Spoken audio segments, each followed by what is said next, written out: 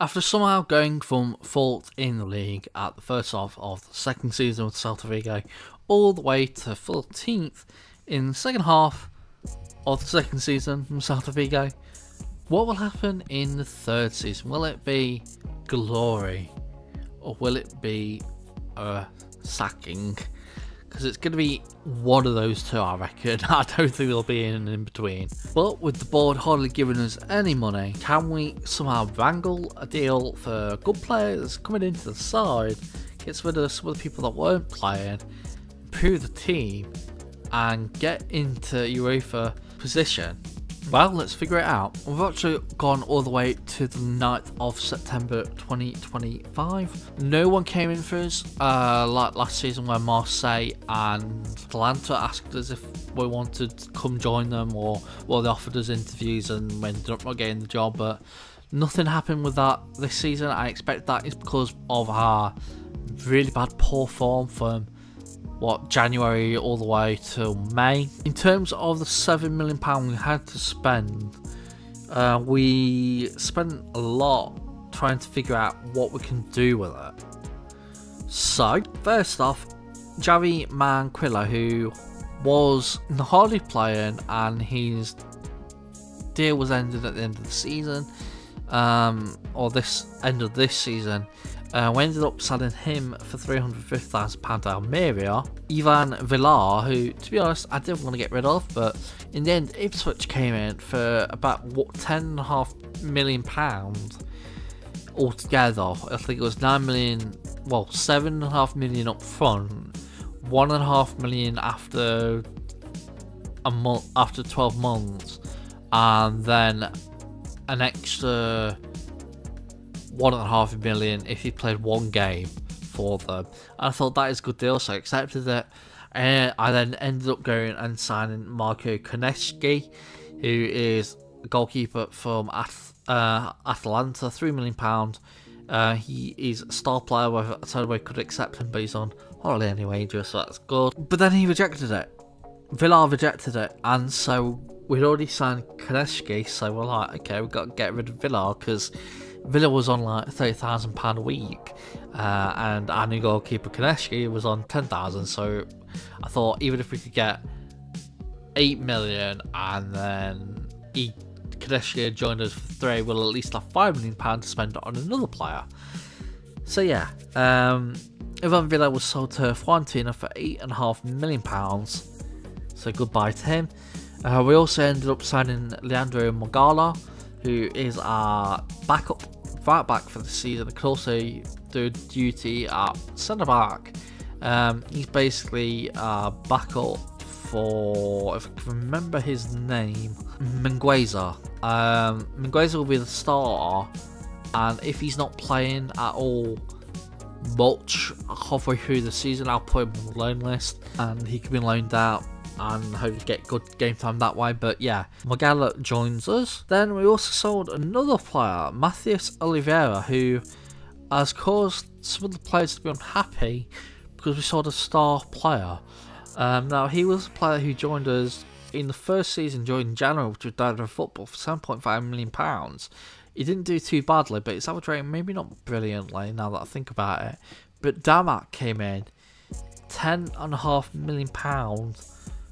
Well, £10 million starting off, then £500,000 after a game, and eventually it rises up to £12.25 million when he plays another game or something. I just thought that is such a good deal. I'll accept it, and hopefully we can get a replacement left back who maybe might be a bit younger, and we can maybe sell for even bigger profit than 12 million. So yeah, Oliveira left, which was a bit sad, but yeah. Tassos Duvakasio said at the end of last season that we would try and sell. Eintracht Frankfurt came in for him, and 3.9 million, rising to 4.5 nearly, after he plays like one game internationally. So 3.9 all up front or over the course of a few years, and an extra 500,000 once he plays another game for Greece, which he will do. And we also loaned out Sergio Diaz, who could have been in my first team plans, but I decided against it. and Miguel Rodriguez, another player that could have been in my first team plans, but I decided against it. So both of them have been loaned out. Hopefully they'll get to 2.5 star by the end of next season when they come back. But yeah, more signings happened in the end.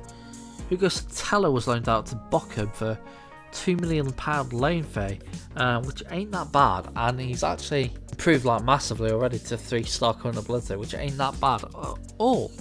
Not bad at all. And then Tadeo Leande, who was unhappy, we were trying to sell him. In the end, his minimum fee release clause was met by Leicester of 7.75 million, and yeah, I'm glad he's gone because he wasn't playing for us, and getting them paying the maximum they could pay ain't that bad. Also loaned out people like Joseph Ido, who was one of our best players at the start of the game, start of season 1, but had a 12-month injury where he's now just not playing. So he's been loaned out to Las Palmas where he could join them permanently. And yeah, Hugo Alvarez, another young player who could get gold, has been loaned out to Rayo Majadahonda. Hopefully he can get better and improve. But then we signed 3 more players with the Allende money, with the money that comes in from Sotelo, because there's a glitch in the game where if you get the money over the course of a season, you get it all automatically, even though you probably get it over the course of the season every so often. You get it all up front. I don't know if it's glitch or if it's meant to work that way, but it also works where if you have an optional future fee, even if the optional future fee is never triggered, you then say get £5 million. If it's like a £5 million optional future fee add-on, you get over 12 months, you then get an extra £5 million in your transfer budget. So yeah, it's confusing, but yeah. With that money we signed Noha Lamina, who was signed by Plymouth in the end in the Premier League. Wayne Rooney got Plymouth Argyle promoted in the first season. He then had a decent season in the Premier League, and yeah, he had the minimum fee release clause or relegation release clause of 10.25 million. We snatched him up on that offer, and he has joined us as our new main choice left winger. We also signed Al Haji Malik Diouf as our main choice left back. He's gone down in current ability, but his potential ability is 5-star, and it comes in from Slavia Prague. 5.5 million, bit overpriced for a player that's 2-star, but at the time it was 2.5 stars, so maybe not overpricey. He's had an awful average rating, so it's gone from 2.5 star to 2-star because of that. Yeah, hopefully he can do decently for us this season as our main choice left back, mind you. And Thomas Bazic comes in as another one of our main choice midfielders. I had to accept star player for him, bit of a high wage, but I thought £8 million for him and the quality he is from Dinamo, it's worth it. And if we could sell him for 15 million later on, his minimum fee release clause is 28 million. I've also had to accept the sell on fee, so we paid a lot of money to get him in, and yeah, thankfully he's joined us and he's going to be a good player. But yeah, we've actually started off averagely. Again, an average start, 2 wins, 2 losses. Those 2 wins were against Mallorca and Osasuna, the 2 losses were against Cadiz and Alaves. And actually, we lost every single game of pre-season, which I was so worried that this tactic we tried out, this tactic I'd formulated with 3 midfielders in the centre won't work. I just quickly removed the midfielder in the centre all the way down to a DM, kept everything else exactly the same, and hopefully this won't do too badly. Now we have locked in Diouf, like I said we would. We've also locked in Lamina, because if I did pick best 11, it won't pick Lamina. And yeah, Solbakken, who I said we should have probably locked in last season, he's been locked in for this season, at least for the first half of the season, until they come back in January or end of December to see what's happening. But yeah, sim ahead now to end of December, early January, and just see what happens. Right, it is 30th of December and we're actually 5th place. So hopefully this is not a fall from grace like it was last season where we ended up being 4th place and then we've dropped all the way down to 14th. So hopefully this doesn't mean we'll drop all the way down to, what, 15th? Yeah, 5th place, not that bad. We're in a continental position. They're still expecting mid-table this entire time we've been at this club. But yeah, we have a load of people that are unhappy, so I might have to figure out what to do with that. So far, 5th place, halfway through the season. I don't think we really need other tactics change. I've also ended up putting in William Svedberg as a guaranteed player because he is unhappy. He wants initially agreed playing time. Basically, he wants to get into the national setup, and I don't want to lose him, so I'm just going to be playing him at least until he's loaned out, because I have put him on the loan list just in case. But yeah, hopefully keep this going up, get continental football. That is the aim now. Continental football, come on, Celta Vigo. We didn't do it, and look at that form towards the end of the season. Awful form towards the end of the season. No wins in 5, 2 draws. If we had at least won one of those games, we would have got continental football. We would have got Europa Conference League football. But end of the season, it looks awful. Schedule, it wasn't too bad, and then all of a sudden we just had an awful end of the season after a Real Madrid thumping. Just because you lose 4-1 to Real Madrid doesn't mean you then have to go awful against Elche, Valencia, Real Sporting, Real Valladolid, Real Vallecano. To be honest, playing Real Madrid and Barcelona and losing both games heavily kind of influenced the fact that, yeah, morale, and the morale then went down and we couldn't recover, and because of that, we didn't get continental football, because Real Madrid and Barcelona were 2 games in almost a row. Now, did Director of Football make any signings? No, he did not, but I don't think I left him much. Apparently, we've been given £36 million. So someone been sold. Let's see. Yeah, we sold Cas Udenthal. So his release clause must have been met by Alcadzia, who we signed him in the 2nd season for £6 million. He didn't do too badly in the 1st season. 2nd season he also didn't do too badly. But Alcadzia, obviously with the money from Saudi Arabia, thought, oh, we'll add match release clause, which they have. And yeah, he's joined them for 17 million. So we lost a player because of his release clause. It's bad because it might have derailed our season, but to be honest, it's not the end of the world because we've got an £11 million profit, and hopefully the board decide, you know what, I'm going to let you spend this £36 million next season. Even if it drops it all the way down to like 20 million, I'll be happy. But if we get £36 million to spend next season, I won't spend all of it. I would think maybe just couple of big transfers and some of the smaller ones to match out the squad with younger players. Hopefully that will go well, because yes, we're staying 1 more year with Celta Vigo. If of course we end up doing anything next season, then we'll probably leave at the end of that season. But yeah, I'm going to do at least 4 seasons with Celta Vigo, and we're on our 3rd season, so yeah, not bad. If we go to team details, actually no, it's team overview. Again, we were near the top of goals and few shots against. Nowhere near average possession. We had the most dribbles, one of the most dribbles made up in 4th place, and we also conceded the 8th least amount of goals. Nowhere near clean sheets this time, apparently. No tackles won, no pass completion, no shots for, which normally we were always near around the top, but we were with points per game with 1.5. Not that bad at all. I just noticed Real Vallecano got 4th. Were they even nearly promoted? No, they're expected to finish 16th. I think they were near relegation last year. Yeah, past 2 seasons they were just about to survive relegation. And now, Pablo Machin, at least I think it's him. Yeah, Pablo Machin ended up taking them all the way to Champions League football. If only that could have been us. Oh wow. They could get improved now because they've got Champions League football. If only they hadn't been anywhere near that, we would have got 7th and got the Conference League football. That kind of makes you feel bad now that you realise that you weren't the most overperforming team. It was actually Rafael Lacana.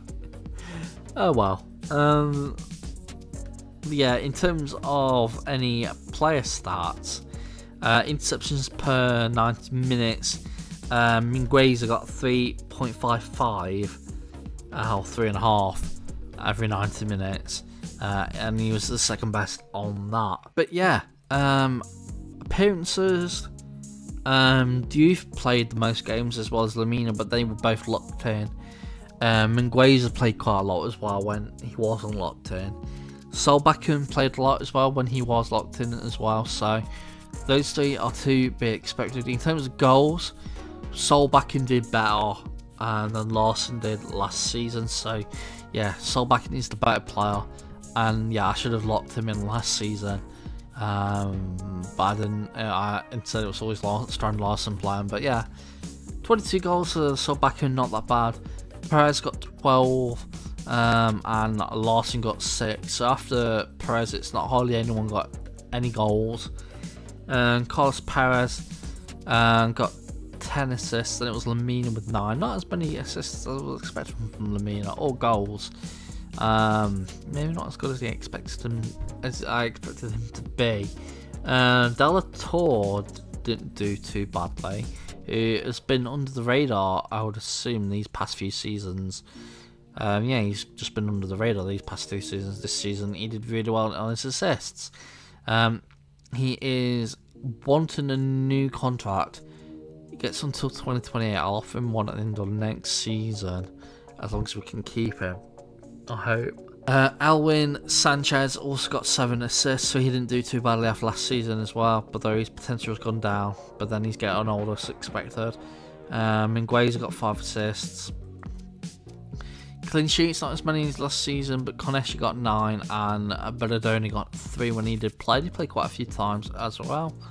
In terms of only ones over 7, it was Bamba with a 7.02, and with a whopping 7.13, Carlos Perez. He has really shown me how good he is. Like, he was good last season, but he kind of went under the radar again because of how poor the season was at the end of the season. But this season we've done well, and he's got 10 goals and 9 assists, 4 player of the match awards, 7.12 average rating in the league. Yeah, he's not that bad. Only problem, he's on 50,000 wages per week. I don't want anyone over 50,000 or 40,000 to be fair. I've got 3 of them in Lamina, who I know I signed him that much.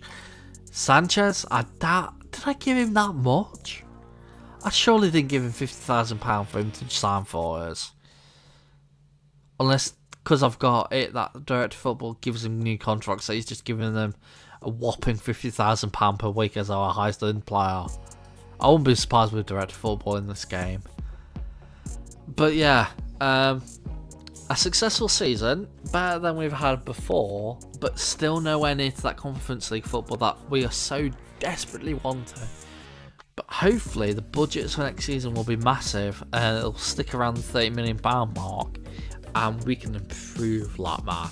Get 2 really good players in on like £10 million each, and get all the rest on younger players.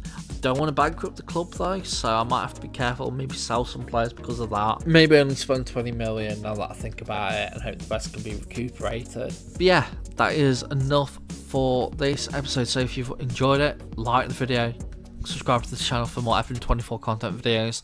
Getting close to FM25 now, and the first episode of FM25, when that does come out, will be either with Derby County ladies or Derby County men.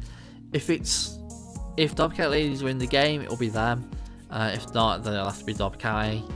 But I'm hoping that the third tier of English football in the women's game will be in Football Manager base game. Otherwise, I'm going to be a bit upset. But hey, If you're excited by any of that, subscribe to the channel. Check out all my socials down in the description down below. But I've been Matthew, also known as Summer Hex, and I'll see you all next time. Hex signing out. Bye everybody.